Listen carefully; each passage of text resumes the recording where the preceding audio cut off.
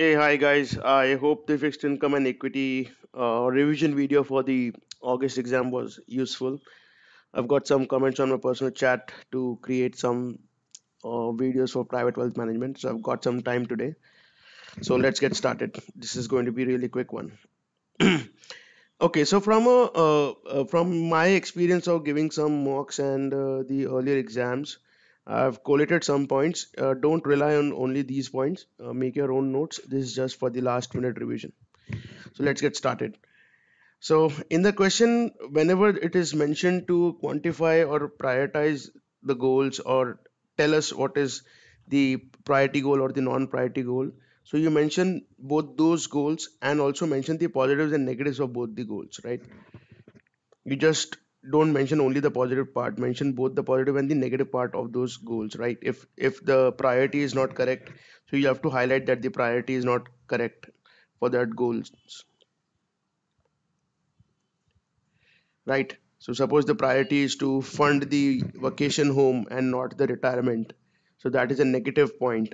So you can highlight that as part of the answer. So most of the answers will ask you to comment on the priority on the quantification of the goals. So you have to mention both the positive and the negative part.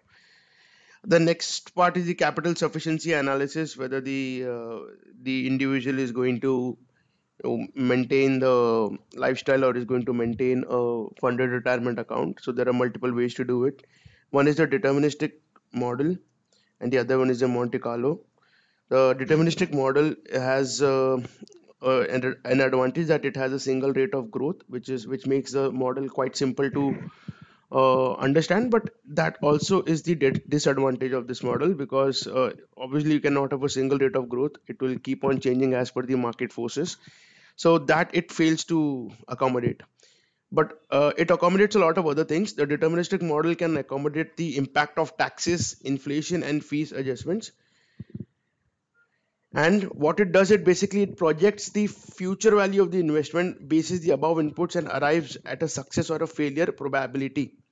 So if based on the inputs it comes up with a number that there's a 95% probability of achieving the desired goal based on the inputs and based on the rate. So that is done by the deterministic model, very simple. And Monte Carlo, we all know that it can take various attributes and run a probability distribution and come up with uh, a series of output, right? So it gives you a distribution, not a single point and not a single number. It gives you a distribution as to what will be your success or failure probability. When the questions ask for the IPS review, understand that IPS has multiple parts. So the first one is the background, that will consist of your taxes and objectives. The next is the investment parameters, which will consist of your risk and return tolerance and the information around it. Then the portfolio asset allocation, which consists of SAA, which is your strategic asset allocation, and the rebalancing parameters, and also the TAA in some cases when it is mostly an HNI portfolio kind of a thing.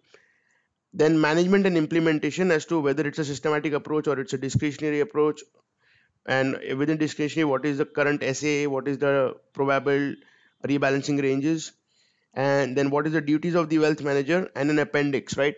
So appendix is an extra information which you can provide as part of your IPS, which will consist of your model portfolio, your market commentary, which is basically the macro commentary on the market, and the future capital market expectations. So these are the parts of the IPS that you need to remember. Most of the questions that I've seen are on the investment parameters and the objectives of the IPS. So the most of the questions are coming from these two sections. Then there are two ways of creating a portfolio. One is the traditional approach in which the risk is at the portfolio level, right? So if I have a portfolio of say $1 million, and within that $1 million I have multiple desires. I want to buy a home, I want to fund the children education and everything.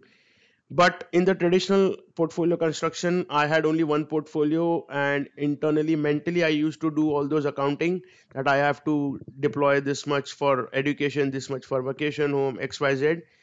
And so the entire risk was at the entire portfolio level. Now the GBI or the gold based investing, it's a layered constructions, right? 1 million can be segregated into four different portfolios of 2.5 million each, 250,000 each, right? And I can have a different risk level for each. Can have a desire, which will be a much more higher riskier portfolio, and have a need, which will be a less riskier portfolio. So my needs are more important, my desires are, or my wish list is something which I am okay to not achieve also, right? But the needs are something that I need to achieve. So both cannot have the single rate of return or the single risk. Then there are types of investors and the types of wealth managers. Mass affluent is just rich. Just rich means they are just rich enough that they have been servicing, getting the service of private bankers, and there are more customers per advisor, and there's heavy use of technology, and there is absolutely no customization. So there will be a single portfolio type. Say suppose uh, there are two employees, one is in a bracket of say 500,000, the other is in the bracket of 1 million in terms of salary. But the portfolio manager must have designed portfolios for a range of 500 to 1 million, and both will have the same portfolio, right? Because in terms of the portfolio manager, they are less significant in terms of the wealth, 500 to 1 million. So both will have a same portfolio, and there will be no customization as such. There will be pre-designed portfolio, and based on your net worth, based on your risk questionnaire score, you will be assigned a portfolio. High net worth individual is less clients per wealth manager, tailored advisory, derivatives may be included. Ultra high net worth individuals are like, say, suppose, Bill Gates, Warren Buffett, Elon Musk, right? These guys, where the wealth planning is done for multiple generations, right? They cannot have a very short term view, because there's so much of wealth which needs to be distributed, taken care of, and it has to be, it's always very, very useful to have a very structured way of managing such kind of wealth. So there are large family offices which do this. So those guys who are managing this kind of portfolio are known as family office. So in case you come across this word, you will come to know about what do family offices actually do. Basically run the office of the entire family, the portfolio office, right? The portfolio management office. And next is the robo advisory. It's the use of technology for extremely generalized portfolio, maybe mean variance optimized. So robo advisory is again very close to mass affluent, but over here there's no human involved. It's based on the technology. The technology is coded in such a way that it will take the inputs and come up with a portfolio, right? Okay, so then we have the ways to get rid of the concentrated position by private owners. And there are two ways: you can either dilute yourself, or you cannot. You can still retain the part of equity and still have a lesser exposure. So personal line of credit secured by issues, there is no dilution. The strategy is known as equity monetization. Leveraged recap, wherein there is a phased exit, where mostly you retain 40% and sell off 60% to private equities. Then ESOP, wherein you create share of a pool of shares that you distribute to your employees. So obviously there will be some dilution. Mortgage financing, again an equity monetization technique wherein there is no dilution for the user, for the owner. Mortgage finance is very simple. You must be aware of it, wherein you put your property or anything else as a mortgage and you take loan against it. Then there is something called as a donor advised fund or a charitable remainder trust, which is again will go into the dilution. So what it is, a charitable remainder trust. So we have written over here, I'll just highlight that. Over here you commit the shares to a irrevocable trust and receive tax deduction. The trust then sells the stocks with no tax implication, because the trust is a charitable trust, so it has no tax. And the proceeds are given to beneficiaries, the remainder remains with the trust. So suppose I have a $50 million portfolio, and I don't want to sell it and pay taxes on it and then have my children take the post tax amount. What I will do is I'll create a trust with this as a charitable remainder trust. I'll tell them, okay, this is my $50 million, take this. Since it is a tax free entity, they will not be taxed. And while giving it to them, I'll tell them, okay, you take this 50 million, but make sure that 45 million out of it which should reach my children. Now since the trust is tax free, there will be no taxes, and the 45 million will be transferred to the children tax free. Trust gets to keep the 5 million. That's just a hypothetical scenario. Moving ahead, in the last year we had a lot of formulas over here, but in this year we have only a single formula, which is whether to gift now or do a bequest, and it is again in two terms: gift. when it is tax free and when the gift is taxable. So it's very simple in this sense. Just don't get confused by this. Just always remember that whenever you are getting a return, you'll always have to pay a tax on the income, right? So if the gift is tax free, you don't have to pay anything. But the state will also get some return, and the state will also pay some taxes. The state will also pay some taxes. Just remember this thing, that the estate will always pay taxes. So the denominator is same in both the cases. The estate will always pay taxes. In the numerator, if the gift is tax free, there will be nothing over here. But if the gift is taxable, you just have to multiply with the tax impact of the gift. That's it. So very simple in that sense. If the ratio of this thing is greater than 1, it is greater than 1, that means gifting now is a better option. If the ratio of gift to bequest is greater than 1, that means gifting now is a better option. And if it is less than 1, that means uh, doing a bequest of this estate is a better option, right? Because the denominator is greater. Then there are types of insurance: life, term, and permanent. Let's go through it. Permanent can be termed as whole life or universal. So very confusing in the book. If you read on paragraphs, I have tried to summarize. The whole life and universal are similar in most of the sense, but there's one basic difference, that the whole life the policy cannot be cancelled as long as the premium is paid. But in universal, the policy cannot be cancelled even if the premium is skipped, as long as the cash value is greater than the term insured. As long as the cash value is greater than the term insured. So that is the only difference, whole life and universal. Then we'll come to NPCI and NSCI, which is the net payment cost index and net surrender cost index. Very simple. I've defined 5 steps for it. First, compute the future value of all premiums by keeping your calculator at beginning. Then compute the future value of all dividends. Put your calculator at end state for calculating the TVM. Then subtract both of them. Then you'll get the net future value. This is for the NPCI. Then compute the PMT from the future value, and then divide it by the par value of the insurance. So the steps remain same over here for NSCI also, but in the net surrender cost index, what you're doing, you're surrendering the insurance, you're surrendering your residual insurance.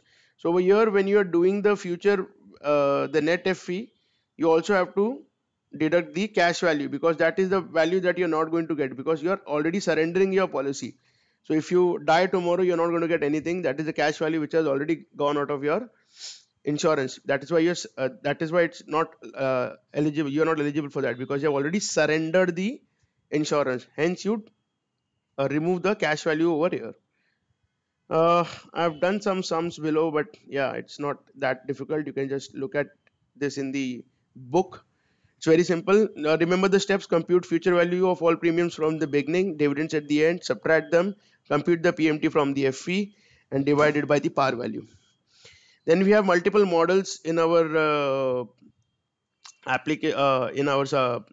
topic: Norway, Yale, Canadian, and liability based. So Norway is simple 60/40, no AI, tight tracking error. Yale endowment is high AI, externally managed assets, managed assets. So you can remember that externally managed assets is starting from E, endowment is starting from E. So endowment and EMA goes hand in hand. Then we have the Canadian pension, and over here we have in-house experts who are managing, so internal asset management. Both are in AI. Liability based is simple, that we have read across in the fixed income also. Focus on surplus optimization and recognize liability as part of the investment. Very easy in that sense. Remember, Norway 60/40, tight tracking error, mostly passive. Yale endowment is high AI, externally managed asset. Endowment is equal to EMA. You can just remember that way. Endowment starts with E, EMA starts with E. So whenever there's an externally managed assets questions are coming, so you have to mark it as yield endowment. Then there are type of funds. We have budget, development, savings, reserve, and pension reserve. So whenever you come across anything like pension reserves or uh, something like reserve, okay. So always remember that these are managed by the uh, banks and ministry together, right? So in the questions they will try to put both this data. Within that, pension reserve is something which is based on the pension funds, right? Pension, the word itself should tell you that pension reserve means it is based on the pension assets. So pension assets are always long term, so it will be always long term, maximum allocated to PE, AI and real assets. Why? Because these are the assets which will provide multifold returns in long term. Then reserve funds are like, funds of the central bank, like Reserve Bank of India, federal banks of US, Australia, whatever. So these guys, they cannot do a lot of risky business, right? So they usually do, investment in high yield assets which are very well backed by large corporates or sovereign governments, or they invest in multilateral bonds, international bonds, supranational bonds, and so on and so forth. When you do savings, you save it for the future, right? So the savings funds are those who are investing in the non-renewable assets. They are investing in the non-renewable assets, have an extremely long-term horizon. Development is always done in the real assets like infra, land, power, minerals, or so on and so forth. So development will be directly invest into projects like airports, dams, rivers, etc. And budget funds, as the name says, it's a budget fund. So they are basically focused on the commodity or the natural resources, and their maximum allocation is to cash and the bonds, because they cannot afford to lose money at all. So budget funds, because it's a budgeted fund, it has a limited capacity to take risk. Development funds directly into the projects. Savings fund for future generation mostly. Reserve funds, mostly by central banks. Non-risky assets are ignored. Pension reserve, extremely long term, and invest in risky assets. Certain points: when higher education inflation is given, only add it to the real rate, do not add the inflation. So in the question, if the inflation, the CPI index, and the HEPI, which is a higher education index, is also, inflation is also given, don't add both of them, add only the HEPI, right? This is something which I have seen in multiple questions. Then we have the duration of the equity and the variance of the equity and the percentage change in equity. It's very simple. You have to just remember, I'll again tell this, we have done this n number of times. Equity is equal to asset minus liability. Just start with this. If you forget the formula, just put a percentage in front of both of them. So percentage change in equity is asset minus liability. Now we know that equity to asset ratio and asset to equity ratio, right?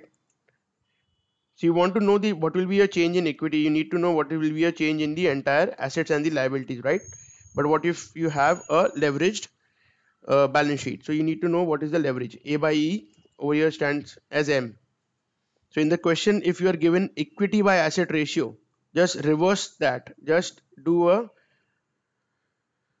1 by that amount, whatever is given. Say suppose E by A is given as 20%, right? 20% is your equity to asset capital ratio. You just have to do like this, and 5 will be your leverage ratio, A by E, right? So you just have to multiply this by M, and obviously since you are doing this by M, you'll have to multiply with M minus 1, not 1 minus M. Remember, 1 minus M is not applicable, M minus 1. So this will be percentage change. Similarly, if you want to do the duration, again start with the same. Equity is equal to asset minus liability. Add a duration word in front of everyone, right? Again, you do the same thing, multiply by M, again multiply by M minus 1. So in case you forget the formula, just start like this. Now, the duration is always dependent on both the change of the assets and the liabilities, right? Because it is the entire equities duration, the net worth duration. So it is dependent on both liability and assets. So change in liability YTM upon change in asset YTM. This is the formula. So in case you forget it, just remember this thing. Next is the variance. Again, you start with the same thing. Equity is equal to asset minus liability. I am elongating this thing because it's very important and most of the people forget this. So variance of your equity is equal to variance of your assets. Again, assets will be multiplied with M, right? Plus M minus 1, variance of your liability, minus 2 times M into m minus 1, similar to what we always do for liabilities, so for variance sum, standard deviation of a into standard deviation of b into correlation of a comma b. Got it? That's it for the private wealth and institutional investors points. We'll move to the asset allocation and the trading and performance. A bit longer video, but yeah, I hope this will cover most of the part. Okay, so there are multiple approaches to asset allocation. The asset only approach is mean variance optimized based. Liability relative assets are managed to meet the liability. LDI surplus optimization. Goal based, it could be structured in multiple layers, or it could be simply an LDI, but only for individuals, right? I can have a goal that I want to get rid of my home loan. My home loan is my liability, but it's still my goal. So goal can be LDI based also. In the sums, if we are given multiple data points to compute the utility, always remember that if two portfolio have the same utility, then choose with the highest ROI safety first ratio. And what is ROI safety first ratio? It is the return minus the required return divided by the variance of the return, variance of the asset. And the formula for utility is very simple. It's given in the book and we know it from L1 itself. For optimal asset allocation, choose the portfolio with the highest Sharpe ratio. Also remember, if variance is given in decimal, so earlier if the variance was given as 5, now the variance is given as 0.05. 5 is already taken, so we'll take something else as 0.07. If the variance is given in decimal, use the coefficient as 0.5. Right? This 0.005 is expecting that the variance will not be in decimal, and even the expected return. But if any one out of both of them is given in decimal, so either you convert it into non-decimal like this.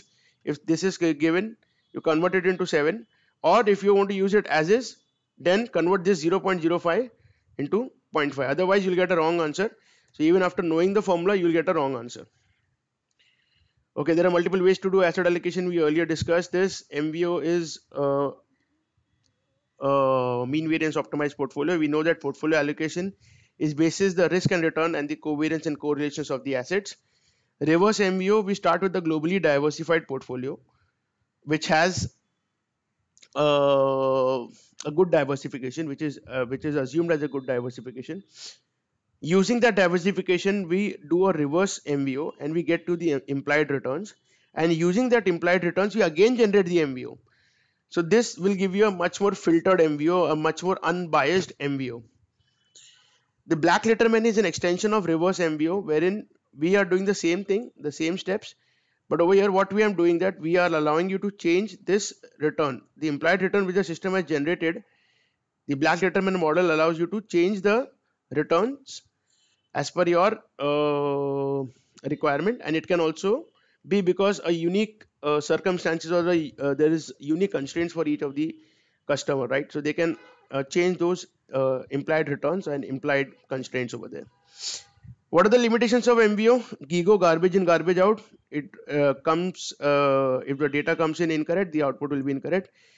Often leads to concentrated asset allocation if it is unconstrained. If it is constrained, it might still touch the upper bound of the constraint. The reason is because when MVO is running, it is looking only at the return and the risk, right? So it will try to fetch the asset which has the maximum return per unit of risk. So it will try to allocate it most of the allocation. Ignores the skewness and kurtosis. The risk is undiversified, obviously, because there is an asset concentration over here. The risk is obviously undiversified. It is a single period model. Always remember this, very important from an exam perspective, and ignores liability. Again, remember this. It is single period and ignores liability. Monte Carlo simulation can model taxes, remove concentration of assets, can accommodate customer unique preferences. So in short, Monte Carlo simulation can do most of the items that most of the models cannot do. And the reason for that is Monte Carlo simulation itself is an iterative model, right? So it can run into multiple iterations to give you the output. Then we have the risk contribution or risk attribution methods. MCTR, which is the marginal contribution to the total risk, is simply the beta into the standard deviation of the portfolio risk, and ACTR is simply the weight of that asset into the MCTR, right? So the question could be asking you for what is the optimal allocation, right? The optimal allocation is the ratio of the excess return to the MCTR, and it is equal for all asset classes. The ratio of excess return to MCTR, excess return, portfolio return minus benchmark return divided by MCTR. So when these two become equal, that is your optimal allocation. After that, even if you add more money to the same asset class, you will not get more results, because that is the optimal point of your portfolio to give any more return, even if you take more risk in the portfolio. So the point at which the excess return ratio to the MCTR is equal for all asset classes, that is the optimal point of your portfolio. Very simple, just don't get intimidated by this. In the exam, if you are just asked MCTR, just put it like this: beta, you just know the beta into portfolio risk, standard deviation, not into portfolio risk itself means standard deviation, right? For your understanding, I put that in bracket. And obviously, once you know the MCTR, you know the weight of each of the asset, you can combine the compute the ECTR. uh, Simple statements, ignore that. Yeah, then we move to the trading cost and trading performance analysis. So in the trading cost, implementation shortfall is basically the paper return minus the actual return, that is the gross return paper based minus the net returns actual. And in bips, obviously you'll have to divide it by the original investment amount. So let's take an example over here where the decision price is 20. This is from the book itself. We know that the paper return will be what? Paper return will be 20.55 minus 20, because addition was just 20 and the closing price is 20.55. So we know that paper return is this, actual profit is this, fees is this. Quite simple in that sense. I'm not going to repeat this. This is from the book. But in case you want to remember certain points over here, what I really wanted to highlight is, whenever you are given such a sum, always break, if you have time, break it into these variables. If you don't break it into these variables, and if the question is asking only for the shortfall, you don't need to break it into these variables, right? But if the question asks you what was the impact of the delay cost, then you'll have to break it into these many variables. If the question is only asking you for the implementation shortfall, don't go over here. Just do a simple paper return minus actual return. Just do a simple paper return minus actual return, which will give you this 4-step answer. Otherwise, you'll have to come into these many steps, which is the delay cost, trading cost, opportunity cost, fixed fees. So the delay cost is simply arrival minus the decision price. Just remember, look at the chain. Arrival is the first one over here, arrival is the second. So the chain is maintained, right? The chain is maintained. So the arrival minus decision is your delay cost. Execution minus arrival is your trading cost. Opportunity cost is the cost for the stocks which were not executed. And fees is something very simple, into the flat fee into the number of shares. Add all of them and you'll get the total cost, and divide by the original investment amount, you'll get it in the bips. So you can see we have got the same answer using both the methods. So if only implementation shortfall is required, just do this in 3 steps. If it asks you to break it down, obviously you'll have to do this. Then we have the simple cost in BPS. Just consider this as cost in BPS. In the books they are written different things. So you know that whenever you're buying, it will always be plus. So always add plus for the buying, minus for the sell. And it will ask you what is your absolute cost. It will ask you what is the absolute cost. You know, if you bought a share, say suppose you have bought the share at 25 rupees, but you wanted to buy that share at 20 rupees, right? You wanted to buy that share at 20 rupees. So what is, and suppose you wanted to buy 100 shares. So what is your cost? Cost is 500 rupees, right?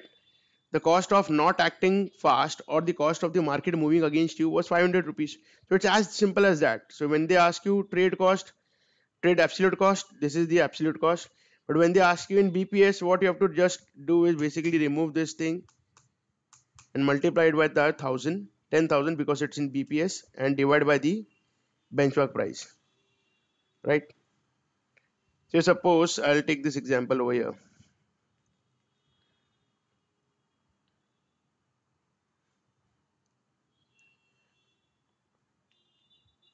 uh B62, 61 minus 62. Yes. Say suppose now I wanted to buy a stock at say 25. Okay. I ultimately bought it at 30. So what will be my cost? Very simple, into the number of shares that I want to buy. So my opportunity cost is 500. The trade cost is 500 rupees, right? But what will this be in BPS? It will be simple, 30 minus 25. And in percentage term, bips means percentage. What was my original this thing? It says 20%. And just multiply this with 10,000 to get it in bips. So we've already done the percentage. Yeah.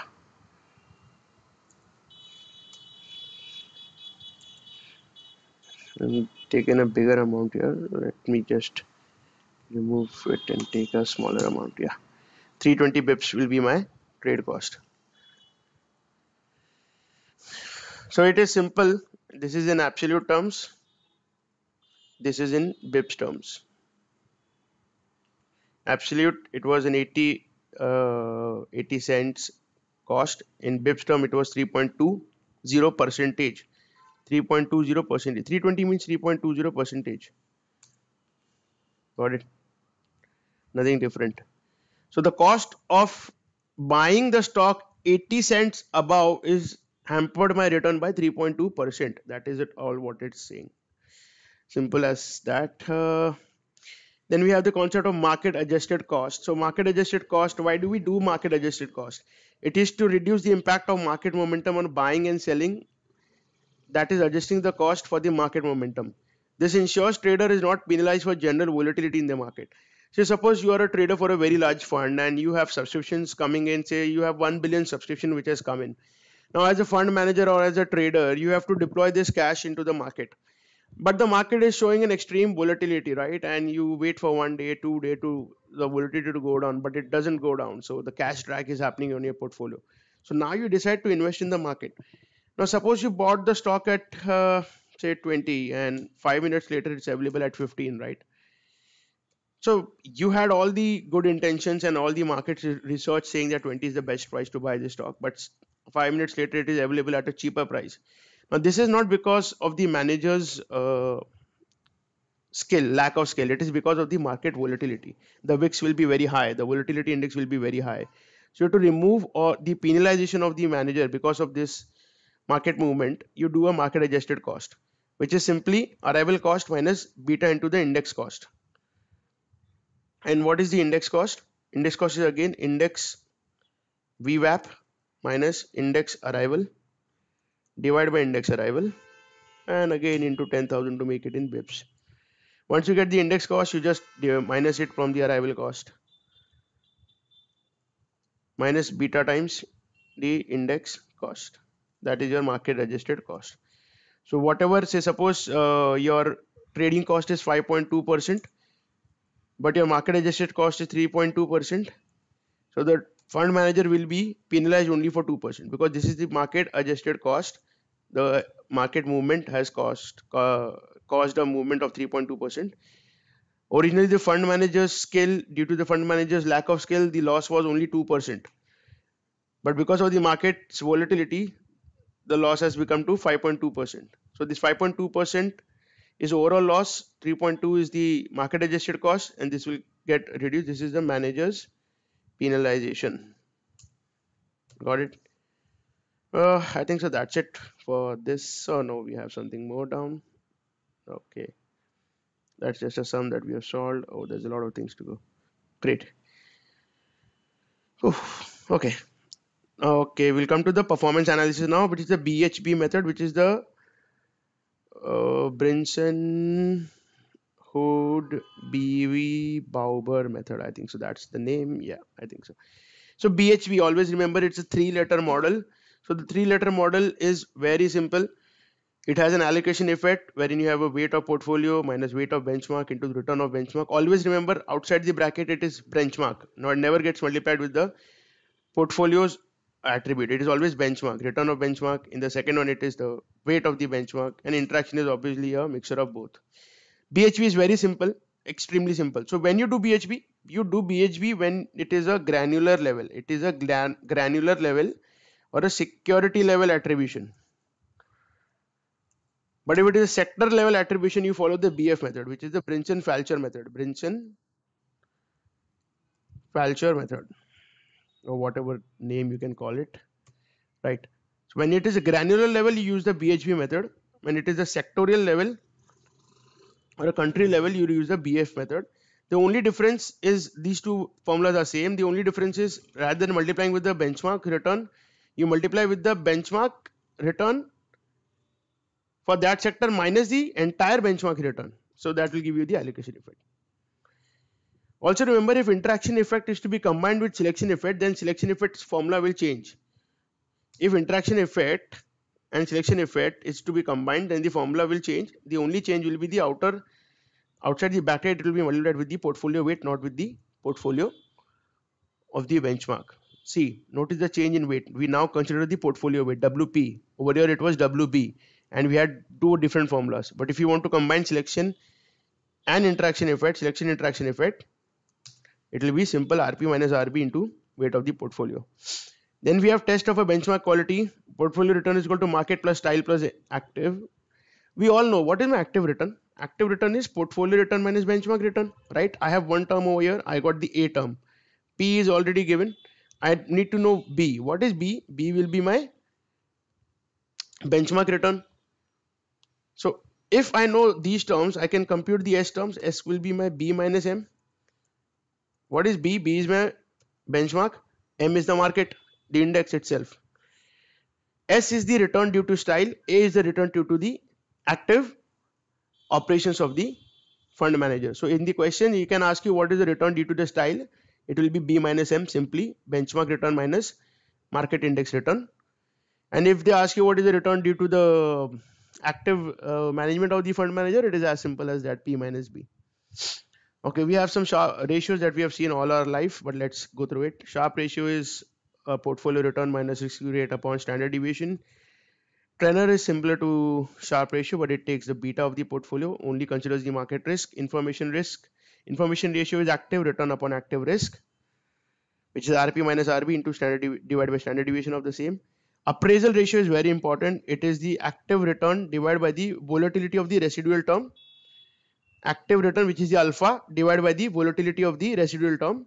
Sortino is RP minus R target divided by the downside deviation only. Capture, you all know, upside capture ratio and downside capture ratio. Again, in this, remember that if you are given the capture ratios, your upside capture ratio, if greater than 100, is better. Downside capture ratio less than 100 is better.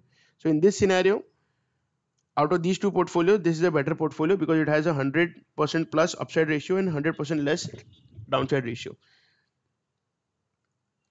Capture ratio greater than 1 is a convex profile, better, right? Capture ratio greater than 1, capture ratio greater than 1. Then in the investment manager selection, there is two types of errors. Type 1, retaining underperforming manager. Type 2, firing a performing manager. Or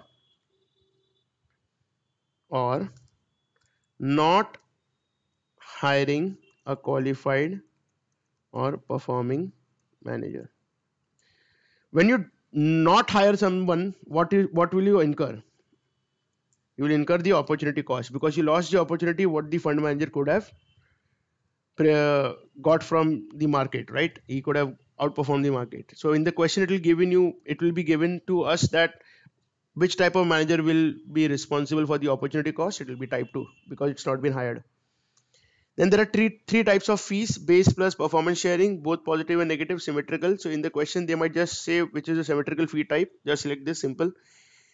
Greater of base or base plus performance sharing, unsymmetrical. And again, this is the third type, which is having sharing only up to a limit, unsymmetrical.